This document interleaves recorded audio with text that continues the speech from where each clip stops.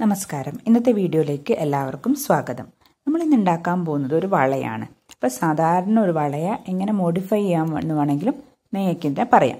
അപ്പം നമ്മൾ സാധാരണ ഉപയോഗിച്ച് കളറൊക്കെ പോയ വളകളുണ്ട്. അപ്പോൾ അത് വേണമെങ്കിൽ നിങ്ങൾക്ക് യൂസ് ചെയ്യാം, അല്ലെങ്കിൽ പുതിയതായിട്ട് വാങ്ങിച്ചതും ഉപയോഗിക്കാം. അപ്പോൾ ഇത് പ്ലാസ്റ്റിക്കിൻ്റെ വള വേണമെങ്കിൽ അത് യൂസ് ചെയ്യാം, അല്ലെങ്കിൽ മരത്തിൻ്റെ വളകൾ ഉണ്ടാവില്ല, ആ മരത്തിൻ്റെ വളകൾ വേണമെങ്കിലും ഉപയോഗിക്കാം. അതിൻ്റെ മുകളിൽ സിൽക്ക് ത്രെഡ് ചുറ്റിയിട്ടാണ് നമ്മൾ ഇന്നത്തെ വള ഉണ്ടാക്കുന്നത്. അപ്പോൾ സിൽക്ക് ത്രെഡ് നിങ്ങൾക്ക് എല്ലാ ഷോപ്പിലും കിട്ടുന്നതാണ്. എംബ്രോയിഡറി ത്രെഡ് എന്ന് പറഞ്ഞാൽ മതി.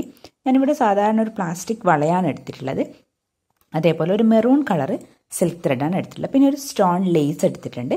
പിന്നെ എടുത്തിട്ടുള്ളത് ഫാബ്രിക് ഗ്ലൂ ആണ് ഞാനിവിടെ ഗമ്മായിട്ട് എടുത്തിട്ടുള്ളത്. അത് ഫെവിക്കോളിന് പകരം ഫാബ്രിക് ഗ്ലൂ തന്നെയാണ് നല്ലത്.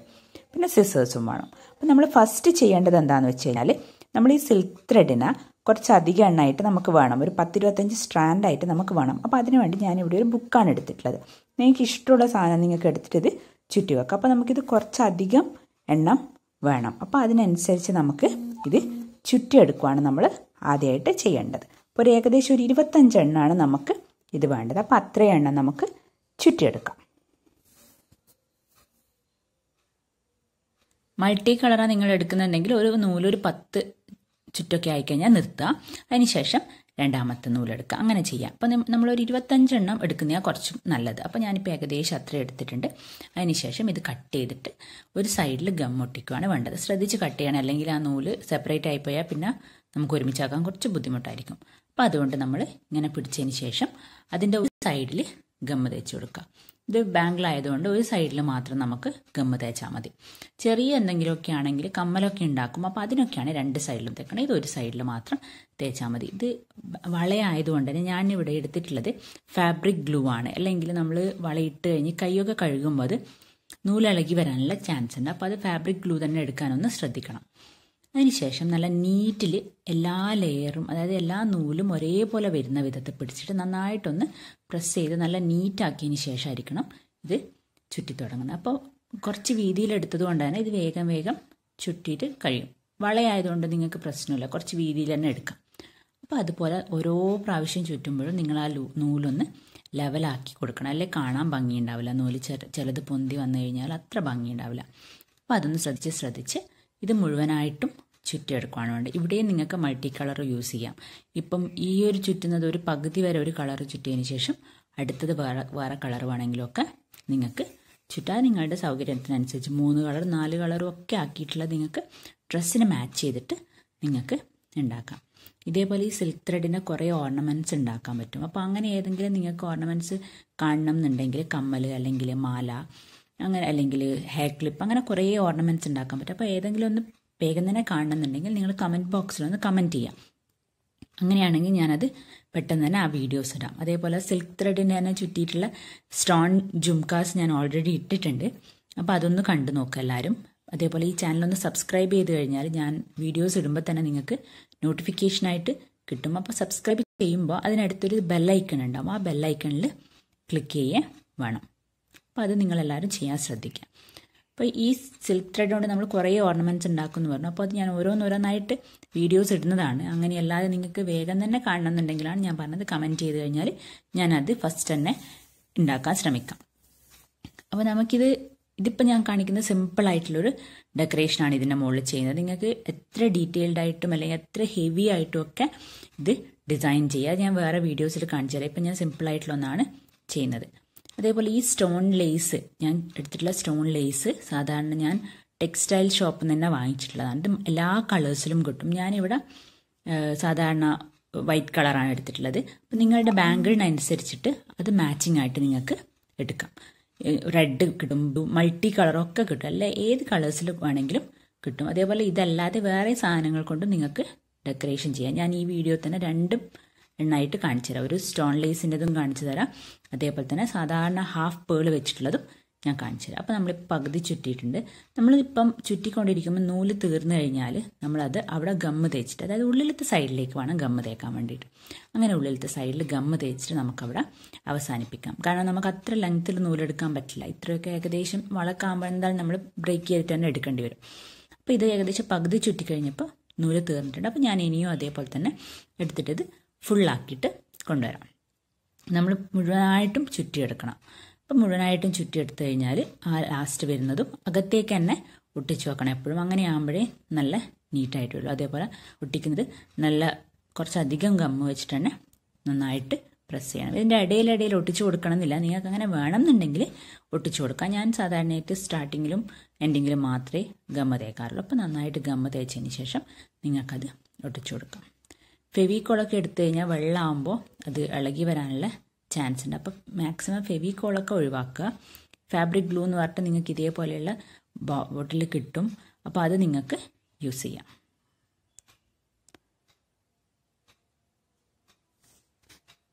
അപ്പം ഞാനിവിടെ വേറൊരു കളറും കൂടെ ചുറ്റി എടുത്തിട്ടുണ്ട്. അപ്പോൾ 2 എണ്ണം ഞാനിവിടെ ഉണ്ടാക്കിയിട്ടുണ്ട്. ഡെക്കറേറ്റ് ചെയ്യുന്ന 2 എണ്ണം കാണിച്ചു തരാൻ വേണ്ടിയിട്ടാണ് ഞാൻ ഓൾറെഡി വേറൊന്നും കൂടി കാണിക്കുന്നത്. ഇതൊരു സിൽവർ കളറാണ് എടുത്തിട്ടുള്ളത്. അപ്പം ഞാൻ ഈ സ്റ്റോൺ ലേസ് ഞാൻ ആ സിൽവറിൻ്റെ മുകളിൽ ചുറ്റി വെക്കുവാണ്. മറ്റേതിൻ്റെ മുകളിൽ ചുറ്റാൻ വേണ്ടി ഞാൻ ഇതെടുത്തിട്ടുണ്ട്. പേൾസ്, വൈറ്റ് പേൾസ് ആണ്, ഹാഫ് പേളാണത്. അപ്പം നമ്മൾ ഇത് ചുറ്റുമ്പോഴും ഗമ്മ തേക്കുക. ഗമ്മ തേക്കുന്നതിൻ്റെ കൂടെ തന്നെ ഞാൻ വേറെ നൂല് കൊണ്ടൊന്ന് ചുറ്റുന്നും കൂടിയുണ്ട്. അപ്പോൾ അതാകുമ്പോൾ നമ്മൾ ആ ഗമ്മ ഇളകി വന്നു കഴിഞ്ഞാലും നമുക്കത് നീറ്റായിട്ട് കൊണ്ടുപോകാൻ പറ്റും. അതുകൊണ്ടാണ് അങ്ങനെ ചെയ്യുന്നത്. അപ്പോൾ ആ നന്നായിട്ട് ഗമ്മ തേച്ചതിന് ശേഷം ആ സ്റ്റോൺ ലേസ് അവിടെ നമ്മൾ ഒട്ടിച്ചു കൊടുക്കുകയാണ് വേണ്ടത്. അപ്പോൾ ഓരോന്നും പതുക്കെ ഒട്ടിച്ചു കൊടുത്താൽ മതി.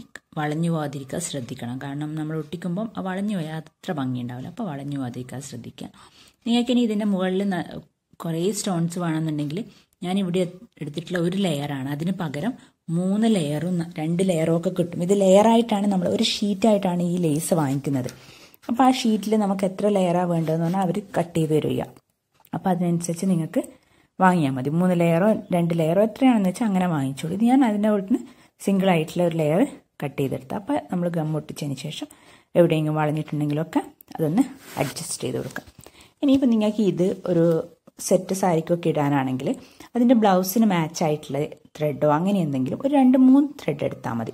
കുറേ എടുക്കണമെന്നില്ല. ഞാനിവിടെ ഒരു പിങ്കാണ് എടുക്കുന്നത്. അപ്പോൾ 2-3 ത്രെഡ് എടുത്തതിന് ശേഷം ഓരോ ഗ്യാപ്പിൽ വേണമെങ്കിലും നിങ്ങൾക്ക് ചുറ്റാം, അല്ലെങ്കിൽ ഓരോന്ന് ഇടവിട്ടിട്ടും നിങ്ങൾക്ക് വേണമെങ്കിൽ ചുറ്റാം. ഞാനിവിടെ ഓരോന്ന് ഇടവിട്ടിട്ടാണ് ചുറ്റുന്നത്. അപ്പോൾ ആ ഗ്യാപ്പ് നിങ്ങൾക്ക് അവിടെ കാണാം സ്റ്റോണിൻ്റെ ഇടയിലുള്ള. അപ്പോൾ അവിടെ നിങ്ങളൊന്ന് ചുറ്റി കൊടുത്താൽ മതി. അപ്പോൾ അങ്ങനെയാകുമ്പോൾ എന്താണെന്ന് വെച്ചാൽ ഈ സ്റ്റോൺസ് ഇളകി വരുകയില്ല. ആ ഗമ്മ് തേച്ച് ഒട്ടിച്ചതിന് കുറച്ചും കൂടി ഒരു ശക്തി കിട്ടുകയും ചെയ്യും. അതിന് വേണ്ടിയിട്ടാണ് നമ്മളിങ്ങനെ ചെയ്യുന്നത്. പിന്നെ നമുക്ക് 2 കളേഴ്സ് ഇതിൽ യൂസ് ചെയ്യാനും പറ്റും. അപ്പോൾ നമ്മൾ ഡ്രസ് സാരിക്കൊക്കെ ആണെങ്കിൽ ബ്ലൗസിന് മാച്ചായിട്ടുള്ള കളറ് യൂസ് ചെയ്തിട്ട് ചുറ്റുക. സാരീൻ്റെ കളറ് വളക്കും ചുറ്റിക്കഴിഞ്ഞാൽ കാണാൻ നല്ല ഭംഗിയായിരിക്കും. ഈ നൂല് ചുറ്റുമ്പോൾ എന്താണെന്ന് വെച്ചാൽ ഈ സ്റ്റോണിൻ്റെ ഇടയിൽ കുടുങ്ങിപ്പോകാനുള്ള ചാൻസ് ഉണ്ട്. അപ്പോൾ അത് ശ്രദ്ധിച്ച് ചുറ്റുക, അല്ലെങ്കിൽ നമ്മുടെ നൂല് കെട്ട് വീണ് പോകാനുള്ള ചാൻസ് ഉണ്ട്. അപ്പോൾ അതൊന്ന് ശ്രദ്ധിച്ചിട്ട് വേണം ചുറ്റാൻ വേണ്ടി. ഒന്ന് പിരിച്ചു കഴിഞ്ഞാൽ കുറച്ച് എളുപ്പമായിരിക്കും ചുറ്റാൻ വേണ്ടിയിട്ട്. നിങ്ങൾ ചുറ്റുമ്പോൾ നമ്മൾ 3-4 നൂലെടുത്തതാണല്ലോ. അപ്പോൾ ഫസ്റ്റ് തന്നെ ചുറ്റുമ്പോൾ ഒന്ന് പിരിച്ചു കഴിഞ്ഞാൽ നമുക്ക് എളുപ്പത്തിൽ ചുറ്റിയെടുക്കാൻ പറ്റും. അതൊന്ന് ശ്രദ്ധിച്ചാൽ മതി. അല്ലെങ്കിൽ എന്തായാലും കുടുങ്ങിപ്പോകാനുള്ള ചാൻസ് ഉണ്ട്. അപ്പോൾ നിങ്ങൾക്കിത് ഇനി കുറച്ചൊരു ചെരിഞ്ഞിട്ടാണ് നൂല് ചുറ്റേണ്ടത്, അങ്ങനെയും ചെയ്യാം. അല്ലെങ്കിൽ സ്ട്രെയിറ്റ് ആയിട്ടാണെങ്കിൽ അങ്ങനെയും ചെയ്യാം. അത് നിങ്ങളുടെ ഇഷ്ടം പോലെ ചെയ്യാം. ഇതിപ്പോൾ ഞാനിവിടെ 4 നൂലാണ് എടുത്തിട്ടുള്ളത്. അതിന് പകരം ഒരു 10 ഒക്കെ എടുത്തു കഴിഞ്ഞാലും പ്രശ്നമൊന്നുമില്ല. കാണാൻ കുറച്ചും കൂടെ കട്ടി ഉണ്ടാവുമെന്ന് മാത്രം. അത് നിങ്ങളുടെ ഓരോരുടെ ഇഷ്ടത്തിനനുസരിച്ച് ഉണ്ടാക്കുക. ഇതിപ്പോൾ ഞാൻ ബേസിക്കായിട്ടൊരു കാര്യം കാണിച്ചിരുന്നത് മാത്രമേ. ഇത് നിങ്ങൾക്ക് കുറേ മോഡിഫിക്കേഷൻ വരുത്തിയിട്ട് നിങ്ങൾക്ക് നിങ്ങളുടെ ഇഷ്ടത്തിനനുസരിച്ചിട്ട് ഉണ്ടാക്കാം.